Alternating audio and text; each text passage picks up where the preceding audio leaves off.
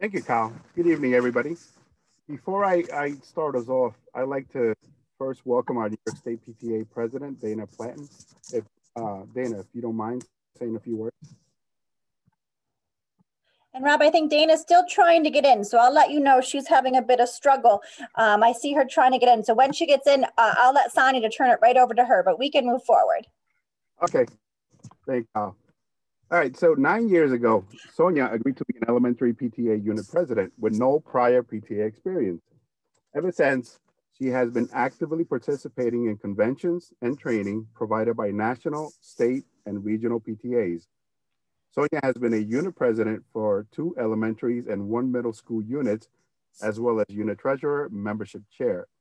She has held numerous positions on the region PTA board that culminated into being appointed for the Genesee Valley region director by New York State PTA in May of 2019. Sonia is a mother of 2 boys, ages 12 and 14. She loves technology, as you'll see, and showing people how to actively engage and communicate with PTA members using a wide variety of methods. Sonia lives with her family in Rochester. I'd like to welcome Sonia. Hi, everybody. How are you? I'm so excited to be here. Kyle, you're going to let me know when our president, Dana Platten, gets in, right? And our president is just joined us, which is fantastic. I know awesome. She's on mute, but Dana, if you could unmute yourself. I have. I'm sorry about that, Sonia. Of all nights, this is the tech toolkit. And my friend here knows that I am very tech unsavvy. And so I've been working on getting in for a few minutes. I would have been timely had I not had so much trouble. So here I am. And hello, everybody. Hi, I also had trouble, so I apologize. It's great to be here. And I haven't yet seen the attendance list. I was just about to check in and check on the chat. But for those of you who are tuning in, you will learn so much tonight because Sonia is our tech guru. She's really phenomenal. She's fantastic. She loves this. She's passionate about it. And stay tuned because you are going to learn a lot tonight. So thank you so much for joining us. I'm going to stick around too because I have a lot to learn. So thanks, Sonia, and have a great workshop. I know you're going to knock it right out of the park. Thank you. Thanks. So first of all, thanks for giving me the opportunity to present. I really appreciate it. This is a workshop that I presented at our 2019 state convention. So for some of you that may have been around since then, you may have attended this workshop. Amani and Rob and Kyle are gonna take a look at the chat. So if you have any questions, feel free to put them in the chat and they will relay them to me verbally. But I am also hoping maybe to use some of the meeting reactions and nonverbal feedback that I will be able to see. So stay tuned for that. So this workshop is actually an expansion of a workshop that I attended at the 2019 National Convention. And I do want to thank Naomi Frierson, who is the Florida State member chair. She originally gave this presentation and then I like doubled the number of tools that she presented because I use a lot of these tools in my day-to-day unit PTA life, and I've brought them onto the region and some onto the state. So these are all tools that I actively use, and so I hope that you find them useful, especially in this time when we're doing so many things electronically and virtually. I hope that they are a real asset to your organization. Okay, so list of items that I hope to cover. You do not need to take notes. A PDF of all of these slides is going to be posted on our New York State PTA website, and many of them have hyperlinks to the websites that I'm going to be talking about that have more detailed information as far as help articles and things like that. So feel free to just absorb like a sponge right now what you're listening and what you're seeing, and post any questions you have in the chat. So we're going to go over TechSoup, Google Suite for nonprofits, a couple of online sign-up tools, Slack, Airtable, Zoom conferencing, Eventbrite, some social media tools, and some online fundraising platforms. I was asked originally to also include MemberHub. As you know, MemberHub is a phenomenal tool that our New York State PTA has been using for the past 4 or 5 years. That actually requires its own workshop because, as many of you know, it has a lot of features. And I actually personally think it's one of the most robust platforms that New York State PTA has made available to units in the time that I've been involved in PTA. I'm very thankful for Member Hub. I use a lot of its functionality. I regularly do an advanced Member Hub workshop, and even that doesn't cover everything that it does. So if you'd like more training on that, feel free to send an email to the chat or put it in the chat that you want a Member Hub webinar put on the schedule, and we can get that arranged for you. So, okay, so TechSoup is a nonprofit verification clearinghouse, and what they do is they match computer programs, platforms, software with nonprofits. So what PTA units, I would encourage PTA units to do is to register with TechSoup. And once you register with TechSoup and they verify you as a 501c3 organization, then you can get discounted access to things like a nonprofit status for Zoom. You can get access to Google Suite for Nonprofits, which is a free tool. You can get, I'll show you some other things that you can get, but it's a verification. So it verifies you as a 501c3, which then unlocks some nonprofit pricing to you for different technology services. So anything that you get through TechSoup is solely for the use of your PTA unit. So again, this is where you're looking at your PTA unit as a standalone organization that is going to outlive you as an officer, right? So you want to see it as its own, as its own organization. So anything that you get through here should be used solely for PTA use. For example, as I mentioned, Google for Nonprofits, you can get an Intuit QuickBooks Online Plus, a 1-year subscription for up to 5 users for a $75 administration fee. Again, so you would pay the $75 administration fee and you would get the 1-year online access to QuickBooks. You can get a Premier Edition, which is a desktop version for $60. You can get access to Zoom meetings for nonprofit for $65. So again, this just gives you access to different platforms and softwares that you can get to use as a nonprofit. Okay, so Google for Nonprofits. So this offers Google products to nonprofits, and you can get it for free. So you can get anything that you can get through Google, like the Gmail, you can get the Drive, the Docs, Slides, all that different stuff with the domain. So you would tie it with the domain. You can get access to it for free for your organization. So you could be, for example, I'm right now, I'm treasurer of Martha Brown PTSA. So we have a mbptsa.org domain. And so we have emails that say, you know, president at mbptsa.com. We have vice president, we have treasurer at mbptsa.com, .org, sorry. So G Suite for Nonprofits is a tool that's available. This goes through the procedure. I spent a lot of time going through all the different help articles of how to step-by-step. It is a multi-step process to get G Suite for Nonprofit set up, but once you do it, it's set up kind of for life. So you do need to purchase a domain, which is usually less than $20 a year. So anyway, but again, all these things are different hyperlinks on the handout that you can take a look at.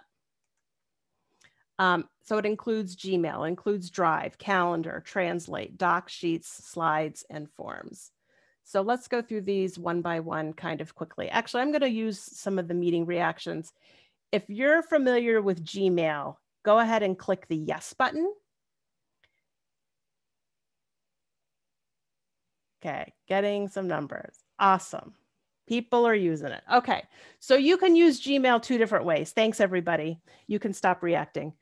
You can use it without a domain. So for example, like, you know, Martha Brown PTSA at gmail.com, right? That would be using it without a domain. So you could just have a generic email address or a generic Gmail account that would be used by, it would be accessible by all of the officers, right? or you could create it with a domain. So again, most domains are $16 to $20 a year. I suggest if you're doing the Google for Nonprofit program, just make it easy on yourself, and you can purchase the domain through Google. There's no need to go through, you can do GoDaddy and a whole bunch of other things, but why not just make it easy and just get it all through Google? So it'll make it a lot easier. You can decide if you want the accounts to be position, as I mentioned before, like president, vice president, secretary, treasurer at domain.org, or if you want it to go by the person. And you can also set up aliases. So for example, I have the Martha Brown PTSA that I mentioned I was a part of. We set up the accounts with our individual names, but we have aliases set up as our officers. And the reason for that is so that way, if somebody is going to a new office, so if somebody does, maybe they're treasurer this year, I was president last year, I'm treasurer this year. So I kept my same Gmail account, but I changed my alias. So I was president at MBPTSA at mbptsa.org last year. This year, my alias is treasurer at mbptsa.org, but my email account always stayed Sonia at mbptsa.org. The advantage of that is that you're not switching. I didn't lose my Gmail account. I didn't lose all the emails that I got last year. I kept them. I just changed the alias of the office that I was in. And when we publicize the email addresses, we publicize the aliases. So that way people always know to go to email the alias, not the actual adult. But that's the decision that your board or your executive committee would have to make up and set up as a procedure, have it written down that this is the way the accounts are going to be set up. Also, if you have a domain, you can also set up a group email like board@domain.org to automatically go to multiple people. Okay, so you can use it as a catch-all if you wanted to. So you could have the generic email, and you can also, if you do have your domain, a common inbox is a great way to collect emails, a central location. This is one of Naomi's slides, sorry about this. But you could do it if, again, this is if you own the domain. So if you have it set up as the domain, you could have like, you know, officers or just generic or PTA at mbptsa.org. And so you could have a generic inbox that maybe all officers have access to. It's just a different way of setting it up. Gmail does have some great tools to keep your emails sorted. You can use folders. You can add them with different labels of things, like when they're done, you could put them in different conversations. So you could file your inbox messages by different topics that you needed to. So that's available to you as well. Okay, Drive. So Drive is sort of— One second, Amani, we do, and Rob, we do have a question in the chat box if you guys can ask Sonia. Oh, Amani, you may need to unmute. I think we lost Amani. Sorry, no, I'm here. Lost with the buttons. Here I am. The question, Sonia, is would you be willing to share the written down procedures for the email accounts? Yeah, so all of these slides are going to be shared on the New York State PTA website immediately following this event. And many of especially the things that I had hyperlinked on the slide are clickable, so people can click on them and it will take them to the correct article for Google. And just so everyone who's home, this presentation and the recording will be shared on our website under leaders, and then our leadership webinar series. So if you go to the website and you'll see a tab at the top that says leaders, and then underneath there it says webinar series, and that's where you will find this information. So this is great when you're watching the actual video again for reinforcement or sharing it with your colleagues on your PTA, but the PDF is great also because you can actually click on the links that you're asking for further information. So Sonia was kind enough to put it in a PDF format where you can actually click on each link and follow the steps. So, and again, if you have any questions, you can always send us an email. Yep. Thank you. No problem. Okay, so Drive is sort of the new PTA binders. I know for many units have binders for each office, and they pass the binder from one person to the other. So Google Drive, you can think of as your digital PTA binder. So you can take, create folders for every year. You could have a folder for the office, and then you put stuff in that office.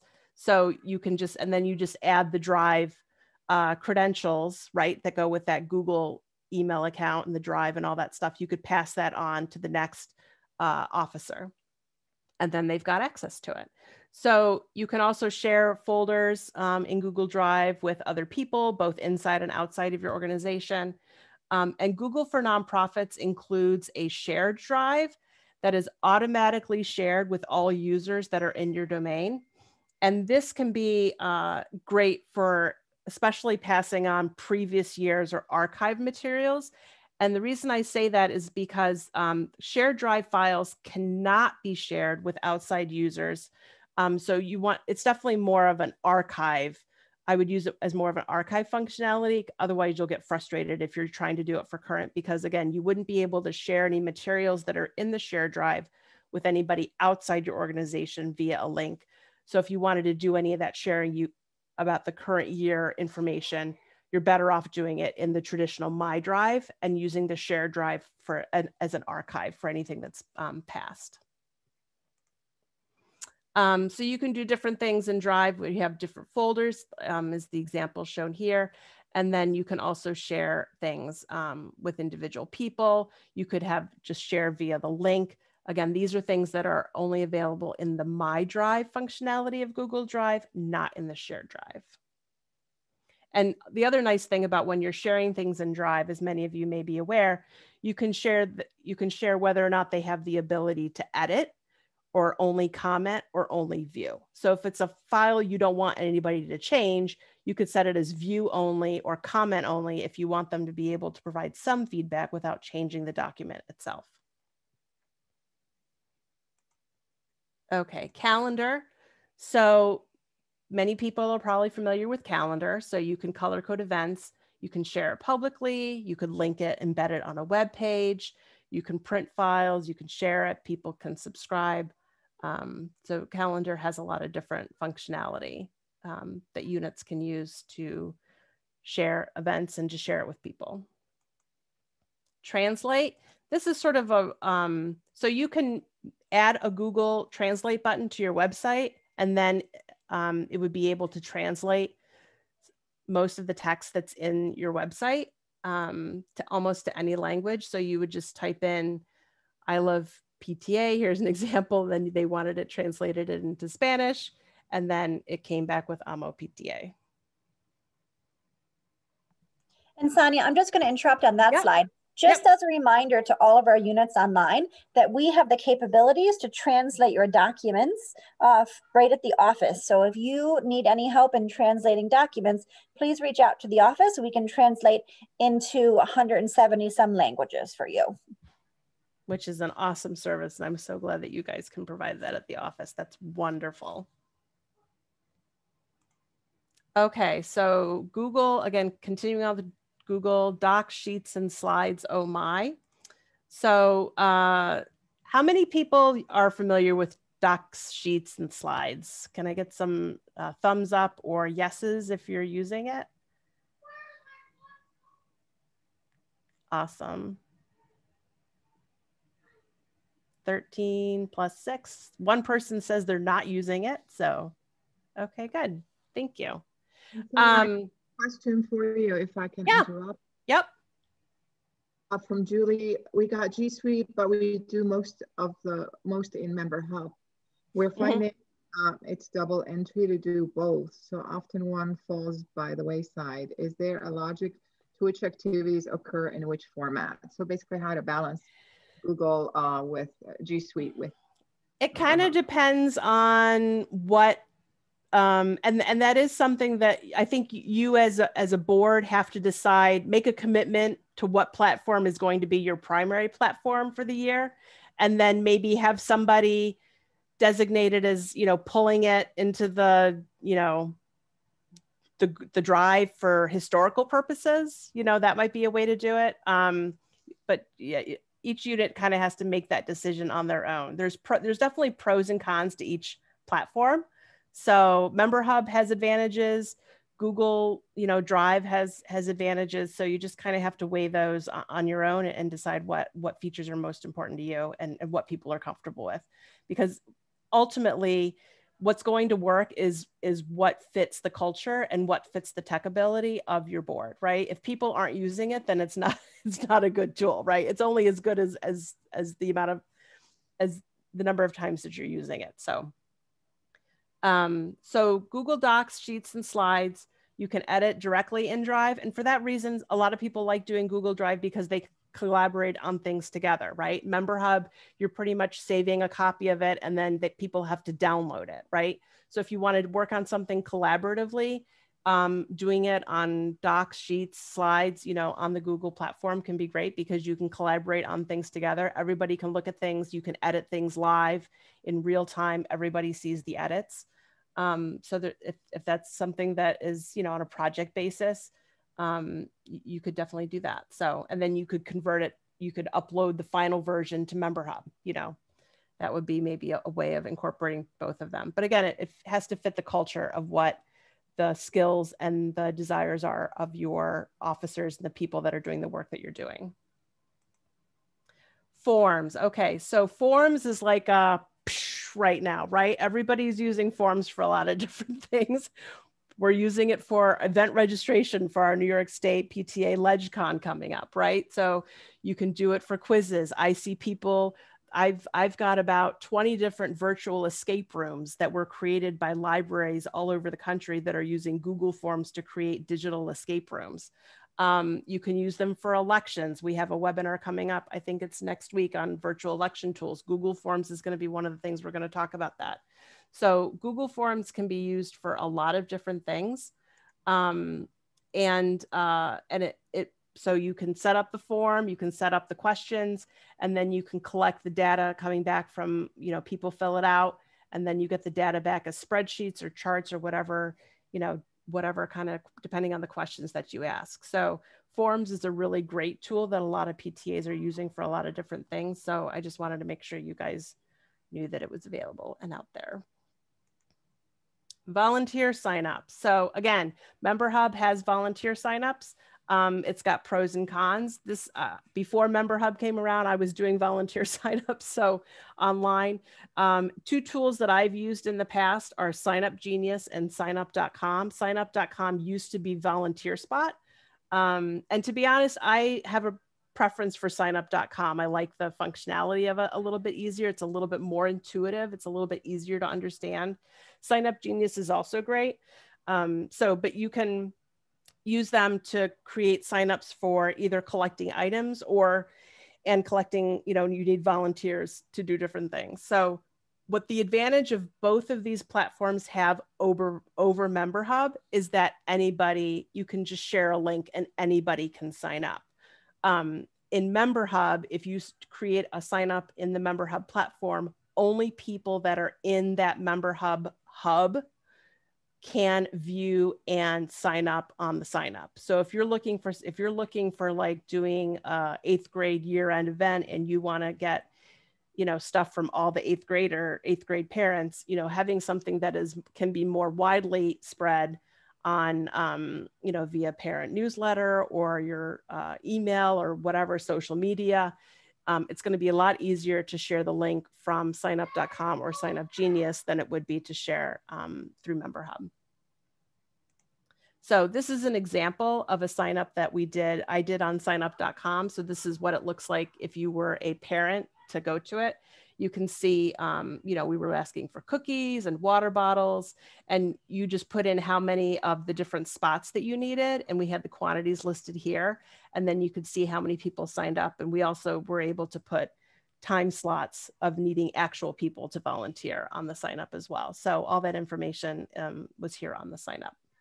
And the other nice thing, like Member Hub does, is these platforms, you can set it up to send an automatic reminder a day ahead of time, 2 days ahead of time. So it would send an automatic reminder to people. Okay, Slack. So this is another communication tool. Member Hub is a great platform. Slack was something that I actually started using with another non-for-profit that I was using. I've used it a little bit in my region board. Slack is like email and text together. So if you're looking for, if you've got text messages over here and you've got emails over here, and you've got Facebook Messenger over here, and you're trying to get to the point where you want everybody to only work on one platform, Slack can be that collaborative platform. So, but it works because that what you say, we're only using Slack to collaborate. They have mobile apps, so you can get on Slack easily on your mobile device. You can access it on the computer. You can access it on a tablet. And what Slack does is it uses channels like topics for conversations. So, and you can have unlimited number of private or public channels. Everything is searchable, and they have different platforms. They have a free plan, and they also have plans that you can pay for. You get more tools as you pay for them. But even in the free plan, the most recent 10,000 things are searchable. So this is an example of on our region PTA site. So this is an example of different channels that we have listed. So I have different channels for our diversity event, our newsletter, region meetings. One of the things that I like about Slack is you can link it to like my Google Drive, so I could add attachments. And then what I like is I can open these straight from here. So I can click on this link.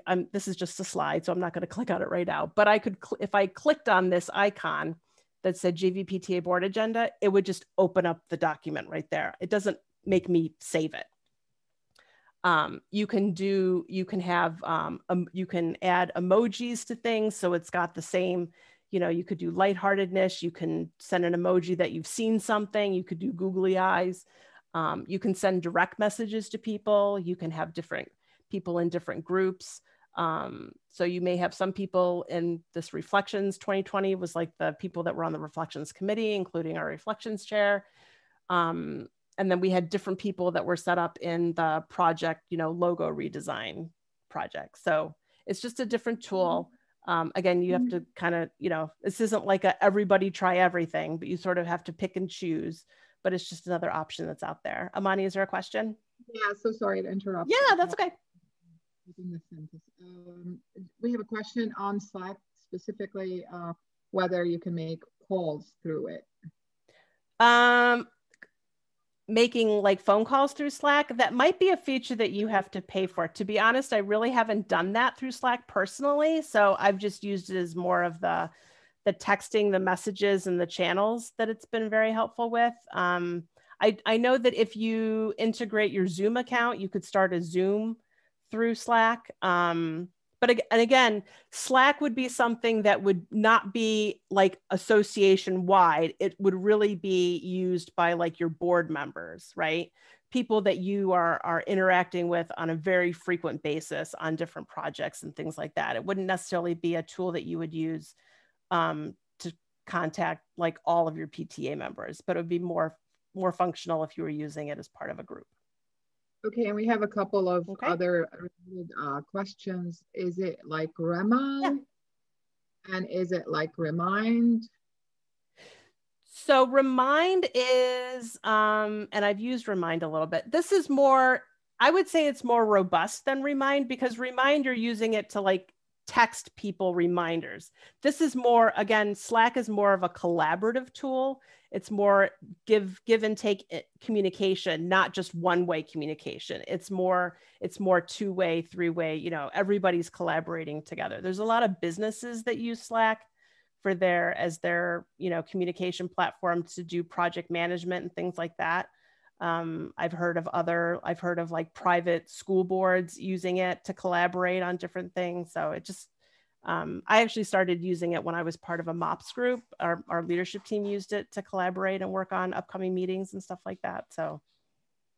Yeah. And two other related questions. Is it similar to Microsoft Teams? And also, do you have to have a Gmail account to use it? No, you don't have to have a Gmail account to use Slack. It's totally independent. And is it like, it might be like Teams. It might be like Teams. I haven't used Teams a lot. My husband's an attorney. He's using Teams right now for some of his virtual court appearances. So but that's been the extent of my personal experience with Teams. So, but it's a collaborative tool. It might be like Teams. So the thing about these free applications is that, you could try them and see what works best for your purpose, and, see what your team likes best. So. Exactly. Okay, so Airtable is another tool. This is like a spreadsheet on steroids, kind of. So Airtable is a cloud-based platform. You could add, you start with like a base, which would be like a spreadsheet, but then you could link it to other spreadsheets. You can add attachments. You could add pictures. You could add, you could link it to other spreadsheets. So for example, I used Airtable. I was doing stuff with this MOPS group. I was coordinating the kids. And so I had a table where I had all the list of the kids and their number and their room numbers, but then it also linked, I had the link of their name linked with another spreadsheet that had the moms. So you can link them from one to another. And you could do this, you could use this for like to coordinate reflections entries, because then you could actually like attach the pictures to Airtable for reflections entries. So there's different, it's mobile app available. And there's a free version, but then there's also, you get more space, more storage if you pay for it. So again, it's just another tool. I just wanted to put it out there, make you guys aware of Airtable. Zoom. Okay, so before this year, before pandemic 2020, be honest, how many of you had ever used Zoom? Use your yes, no buttons. Prior to March of 2020, how many people had ever used Zoom? Okay. 4 people were yes. Okay. Okay. So there was quite a few more no's than yeses, but I think we can all agree that Zoom is now, it's in the vernacular, right? And I think a lot of us are feeling more comfortable using Zoom. So when I originally gave this presentation, everybody was like, Zoom, what's that? So Zoom is online meeting platform that we're all getting more and more familiar with. So they do have a free plan that you don't have to pay for, that you can meet for up to 40 minutes, and you can host up to 100 people. If you want to upgrade to the Pro plan, which I know a lot of units are doing, especially this year, they're getting a Pro plan. You can do unlimited meetings for up to 100 participants. And those meetings could be as long as 24 hours. And you get a lot of other, 1 gigabyte of cloud recording space. They do offer a discount through TechSoup, but you have to, I think, pay for, it might be 9 users. You may have to pay for like 9 Pro plans to get access to it's in the earlier slide. I put it in the earlier slide. So, but there is a TechSoup discount for Zoom if you want to take advantage of that. But that's if you need like multiple users. And they also have a large meeting plan that if you need more than 100 people, I think it's $50 a month, you have to pay in addition to the $14.99. And then I think that gives you, the first step up, I think gives you up to 300 people. Or you could pay for the really large meeting add-on, which would give you up to 500 people. So these are some important account settings. You want to enable the waiting. I encourage people to use the waiting room. Zoom has a waiting room feature, which puts everybody in a digital waiting room. And then you could and then the host or co-host could let people in one at a time. You can customize that. My recommendations are to disable, there's an option when you're setting up the account to disable it automatically gives everybody the ability to join before host. I recommend disabling that, so that way the host has to be in there first and then people can join you. Otherwise, people could just be using your account and you have no idea who's in there. I also encourage people to disable using their personal meeting ID when scheduling a meeting. PMI is your personal meeting ID, and that's a number that Zoom assigns to you when you create an account. And it's set up so that way it would be easy. You would just use the same meeting ID all the time. But I think many of you have probably heard stories of people being Zoom bombed. And I will share that I had a PTA event that was Zoom bombed last spring that was very stressful. And so some of my recommendations come from that experience of trying to make sure that that doesn't happen again. You can enable co-hosts. I encourage people to limit screen sharing to hosts only and co-hosts. Again, so that way a random person couldn't come in and just share their screen, right? That happened to me when my meeting when I got Zoom bombed. Somebody shared their screen and it was very offensive. I had to call the police. I'll just leave it at that. But I had to. So disabling it so only hosts can share takes that ability out of the hands of random people that. Sonia, I sadly remember that like it was yesterday. Yes. We learned a lot with that, unfortunately. We did. Go ahead, Amani. Yeah, was it a total stranger or an attendee registered for the event? People want to know what is Zoom bombed. So Zoom bombed is when you have an unauthorized person enter your meeting or they disrupt the meeting in some way. So, and the person, and I'll share this on the next slide, but the person got in using the settings that I had set up and it wasn't strong enough is what I discovered. Yeah, So, the one thing that's important and when you're using Zoom is that you never want to actually post on social media or a front page of your website the actual Zoom link. yes. So if you're going to set up a Zoom, you have an invitation, you have a link, right? Yep. That link you don't want to post publicly anywhere because that's how hackers get in, and that's what happened in Sonia's case, Yep. where so she had a unit that posted this publicly, and then anybody in the entire wide world can get in. So if you're going to have Zoom meetings, which we all do now, you're going to send them the link right to your members, to their emails, or put it up in Member Hub so you're not publicly posting that link somewhere, if that makes sense. Yep. And yes, it is okay, Karen, to post a registration link. We do that in New York State PTA. So if you post the registration link, then they actually have to go in and register. And then all of the things that Sonia has listed here are things that you want to do to have that double protection. Because then you're likely not going to get that hackers and spam because they're going to have to actually go through the registration process, which is a little bit harder than the general link. Yep. I will share, let me just get through the last two things on this slide. So if you want to do meetings, and I would encourage people to enable nonverbal feedback like we've used the thumbs up, we've used the yes, no. You can use the raise hand feature, things like that, enable meeting reactions, again, getting those reactions. And you can do breakout rooms in Zoom. It's a great feature. So when promoting conducting meetings, create a new meeting ID for each meeting. Don't reuse codes. So just create a fresh meeting, and that way there's fresh login, fresh passcode for every single meeting. As Kyle mentioned, don't post the link on social media. Only send via email or other secure platform. You can use Zoom registration. And I put on here with the auto approval turned off. So what we did before I got Zoom bombed is we posted the link for people to register on our social media page.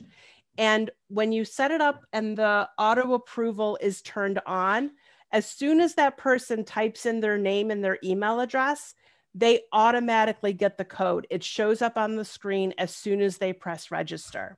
Okay. So what happened was they registered using the name of our principal, and then he typed in an email address. I don't even know if it was real or fake, because as soon as he pushed register, he got the login information and he was able to get right into the meeting. So when I do the Zoom registration, we turn the auto approval turned off the day of the event or a couple hours before the event. So that way people could still register, but I have to go into my Zoom account on the web browser and I have to manually approve people, and that makes them get the information in their email. So the only way they get it is by the email address that they put on the registration form. They don't get the meeting credentials any other way. You don't have to do that the entire time of registration, right? Because if somebody has nefarious inclinations, they're not going to plan it like a week before the event. They're going to try it like when the meeting is started, which is what happened to me. So, so we do that.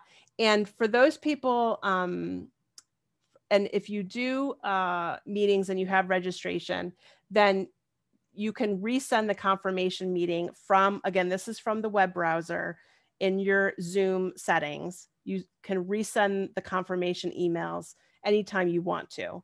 And so we resend it like 30 minutes or an hour prior to the event. And that way everybody gets the unique link emailed to them again as what they're doing. So I did learn, Kyle, when you had mentioned in an earlier thing that your account sends automatic email reminders. That's only when you have the large meeting or webinar feature. For the pro accounts that only have up to 100 people, you have to manually resend the confirmation emails. It doesn't come automatically.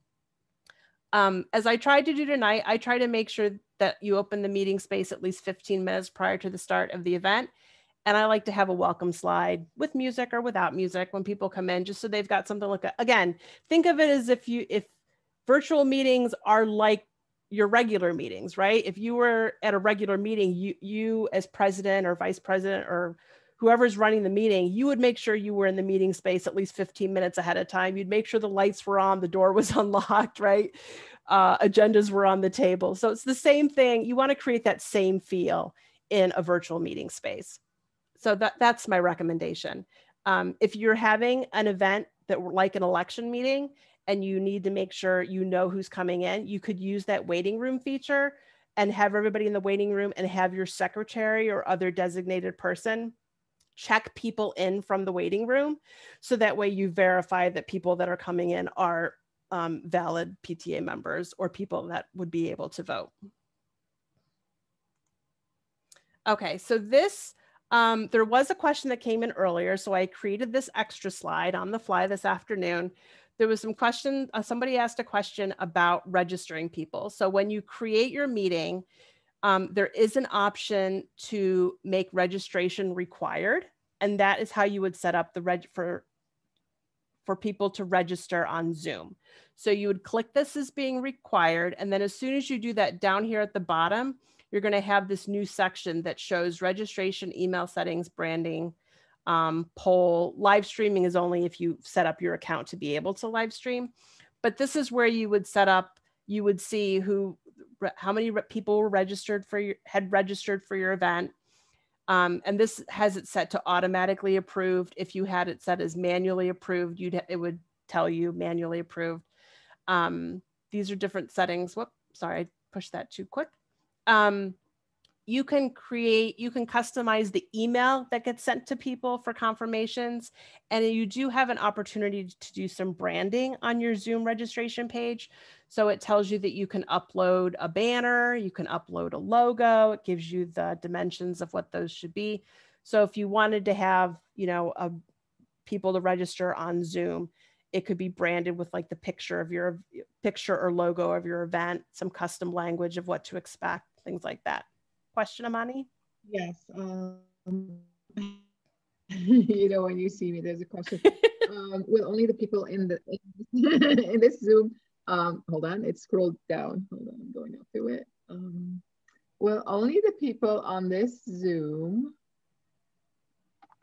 be able to watch the recording again after, or can any PTA president in New York State watch when recording is? It's going to be posted on the website. So it's going to be available to anybody that wants to. So if you've got, I wish so-and-so were here, tell them to go to the website, probably tomorrow, right, Kyle? Probably. That's true for all our webinars. They're available for anyone to hear. Yep, we'll have everything up tomorrow. Yep. Okay, so Eventbrite is a online ticketing site that you can use. It has a lot of really good, robust features. You can do things as quantity. I first discovered Eventbrite when I was restarting my elementary units after school program, and they had done it on paper for years. And I wanted to go to an electronic system. I didn't want to have to deal with Susie's mom calling me, why did she get into this club and not that club, or she wants to be with her friends or whatever.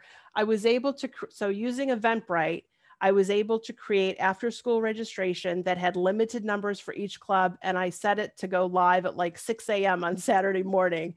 And it was like people were trying to get into a rock concert. As far as people wanted to get into Minecraft Club, or they wanted to get into the drama club or whatever. So they signed on at 6:01 on Saturday morning to claim their spot for after school clubs. You can do custom registration. The Eventbrite platform, if your event is free and you are not charging money for it, then you can use the Eventbrite platform for free. If you are charging tickets, then they do have a platform cost they have a payment processing and a platform cost if you are charging tickets. But if it's a free event, then Eventbrite is a great site to use. There's a mobile app. You can do a QR code tickets. You can use your iPad at the school to check in people. We've used it for a science fair. We were scanning QR codes. You can set up seating charts if you're free in the auditorium and you want to designate people to sit in, seats A3 to whatever. It's got that Ticketmaster kind of feel to it that you can use, and it's free as long as your event is free. The other nice thing about Eventbrite is you can also use it to schedule online events. So and you can integrate it with your Zoom account. So you could set up and do the registration through Eventbrite, and then you could, then people could then get the link to Zoom through the Eventbrite. And you can do email you can send custom email messages to people that are attending different things, different workshops. If they answered, depending on the kind of ticket they bought or what group they're in or whatever, you can do a lot of really good, robust reporting. And print name tags and do all that sort of stuff. So it's a really good platform. Okay, so this is just talking about all sorts of different social media stuff. Okay, Buffer. Buffer is a find that I found a couple of years ago. I am all about Facebook. I love Facebook, and I use it all the time. Twitter, really not so much. Instagram, really, really not so much. I am kind of a one platform person. But when I came and became a middle school PTSA president, I knew I had to reach the students, right? And the students are not on Facebook. Let's be honest with that. Moms and dads are on Facebook. Not too many students are on Facebook. Students are usually on Twitter or definitely Instagram. So I wanted a way that I could reach them, and I found Buffer.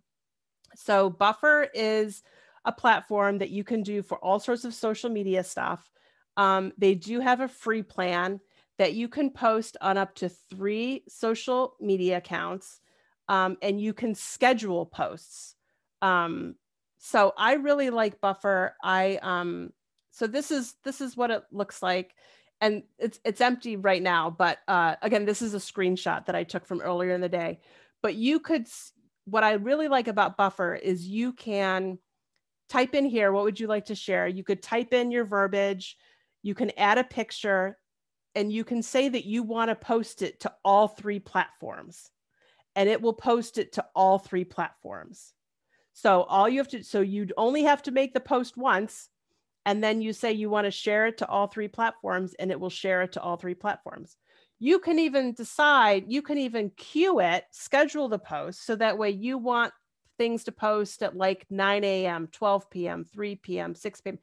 And you could have different schedules for different platforms, and you could just fill your queue, right? You can fill up to 10 spots for free. So it's a way to sort of be able to do get all your social media programming on the weekend, and then schedule it for when you want it to actually go out or go live. So it can be a real time saver, especially if you're not, if you're trying to get stuff, scheduled and do it ahead of time. I'm the person that likes to draft emails at, 11 o'clock at night, but I don't want it to hit people's inboxes until 9 a.m. the next morning. So I like that about Member Hub. So Buffer's kind of the same way. You can kind of set it and forget it. So you set it, generate all your content, schedule it when you want to go out to. You can either schedule it to go in the queue, one of those timetables, or you could push it to share it now, and it would share it to those platforms. So that's a really good tool, buffer.com. Canva. How many people have used Canva before? Canva is getting around popularity a little bit. Okay, okay. There's at least 8 people. Oh, there's 1 heart on Canva. Okay, so Canva is great. Canva is, I would call it like an online, like desktop publishing or graphic creation tool. So you can use it to create social media posts, Facebook covers, flyers, event programs. They do offer, and this is a hyperlink to the Canva for nonprofits. So you do have to fill out some paperwork. You may have to give them a copy of your letter of determination. But once you're designated as a nonprofit, you get like twice as many like free pieces of graphics, and you can resize things and you can create teams. It's a great tool. Canva is a great tool. So you can upload graphics of like your unit logo. You could upload, you could upload different pieces that then you can use, or you can use their graphics. They have all sorts of creative, templates that you can just customize, things like that. So Canva is a really, really great tool. This is an example of what I have created in Canva on our region account. So I've done social media posts, we've done Facebook covers, we've done different size ads. You've got one size for the Zoom welcome page. You've got one size for the Facebook event page. You've got one size for Instagram. You've got, so you can have one design and then you can resize it to squares or rectangles or whatever dimensions you need for all these different tools. And Canva is a great way to do that. And again, it's all online. You can collaborate with other people, and you can, share designs, copy designs, reuse designs, whatever you need to do. So you can be a rock star graphic artist without being a graphic artist. So royalty-free images. So a lot of times when you're doing stuff with social media, you want to find images, right? You don't always want to have, it's great to have pictures, but sometimes, especially if you're taking, you have to be very careful in when including pictures of, students, things like that. So using free images, stock imagery, it can be a great tool to have. And so again, these logos are all hyperlinked to Pixabay, Unsplash, Wikimedia, Flickr. These are all things that you can use online. They're all great tools to find graphics that you need for your communications.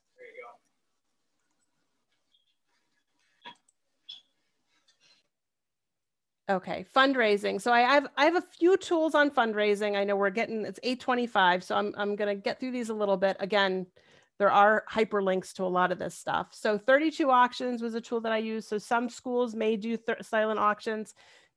We did it in the context of a live pre to live event. So we did use this for a live auction. And silent auction. So we uploaded all the images, people could, bid before the event, and then it converted to online, it converted to an in-person event later on. So, but you can do, you can have 32 auctions, collect the money, or you can have it set up that they're only, it's only used for the bidding, and then you collect the payments offline. So there's different transaction fees for all that information. Amazon Smile. How many people use Amazon Smile? I'm expecting a lot of reactions to this. So yes, so Amazon Smile, set up an account, and then people can shop with Amazon Smile, and then you get 0.5% of the purchase, and they send out those deposits on a quarterly basis. So this is the procedure for setting up an Amazon Smile account. Some of you may or may not be aware, Amazon Smile now has charity lists. So if you have an Amazon Smile account, you could set up a charity list, which is it's like a wish list plus, right? So some of you may be familiar with wish list. Charity list means that you're verified as a charity. And so then you can say, we need, so many of this for whatever's going on. And then people can purchase off the list, kind of like a registry, right? So you say, we need 10 boxes of, hot cocoa mix or whatever. We just did a gratitude walk. We were doing hot cocoa and stirs and all that sort of stuff. And people could buy it on the Amazon and then have it shipped directly to the school. So Amazon Charity List is an alternative. It's another tool in the tool chest that you can use. Benefit is it's primarily a mobile app. You can use it to do e-gift cards. And then what happens is every gift card that gets purchased, there's a rebate, and the organization gets the rebate. So they have different, percentages for, Home Depot cards or Burger King cards or Apple gift cards or Amazon cards. And then what's nice about it is people download the mobile app and the organization creates an account that they're a cause, and then people could designate your organization as the cause that they're supporting whenever they use the mobile gift cards. Shop with Script is this similar program to Benefit. Shop with Script does e-gift cards, but they also do physical gift cards. So we do, the middle school unit that I'm a part of, we do this. We only do it in December to take advantage of people getting gift cards for they give them as holiday gifts. So, and again, the PTA unit would be the organization that would get a rebate. So I'll give you an example. So one of the things that I really like about Shop with Script is you can get, it's called 5-back Visa gift cards with 0 activation fee. That's always the kicker for me when I give those Visa gift cards, is you have to pay like the $5.95 like additional charge on top of the gift card, right, for the activation fee. So the 5-back gift card that you get from Shop with Script has no activation fee, and the organization makes like a 1.5% point on the dollar amount of the gift cards. So we do it, and we get people to purchase probably about $2,500 to maybe $3,000 worth of gift cards, and we end up getting about $50 or so from it. Obviously, the more you sell, the more you get, and it depends on the kinds of cards you get. The Visa gift cards give like the lowest percentage, but you get sometimes where people could buy like an Apple gift card, which would give like a 3 or 4% discount, or they would give like a, Cheesecake Factory gift card, which would give another percentage. So, but again, you could click on the hyperlink and it'll take you to the program, and you can see all the different, rebates amount and stuff from there. So again, it's just another fundraising option.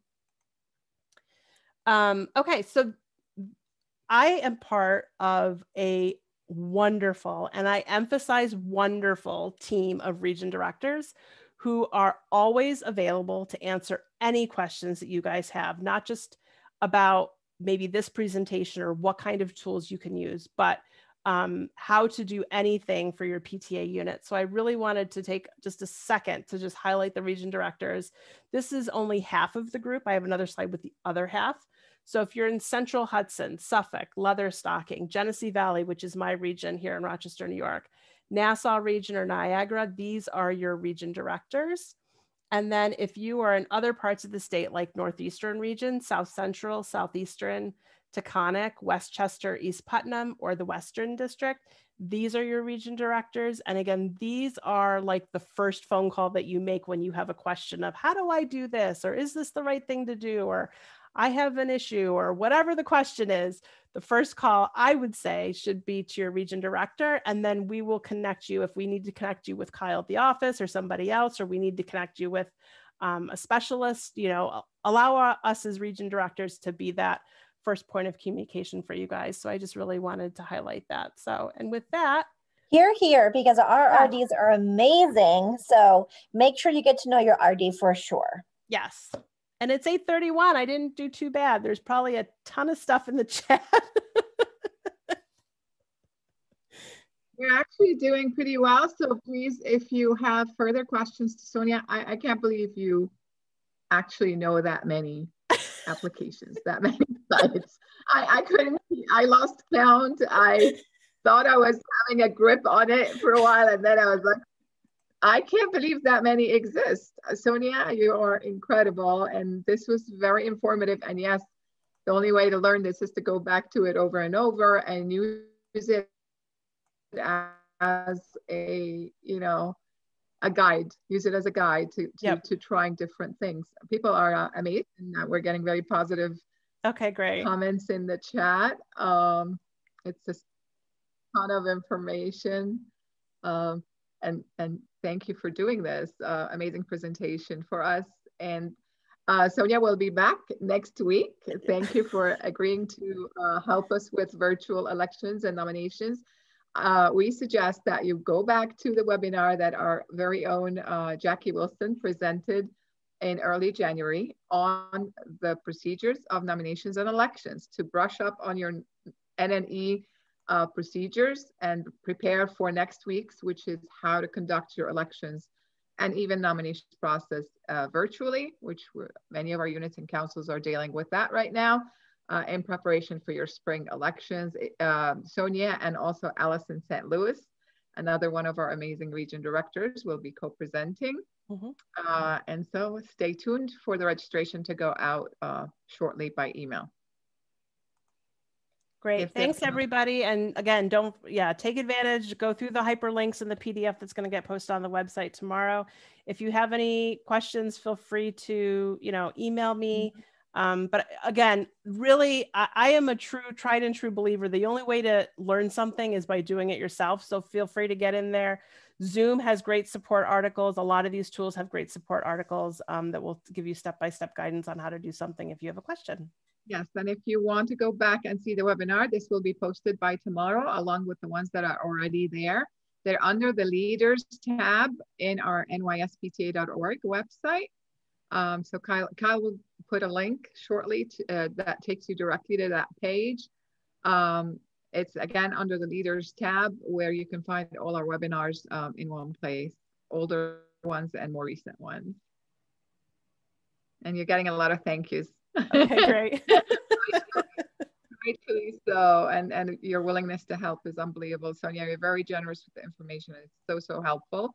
So please, everybody, you can copy that link and put it in, you could save it on your computer, or you could put it in a Word file along with other links in this chat. That's my trick when I'm watching a webinar, is to copy and paste the links into a blank page so that I can have them later.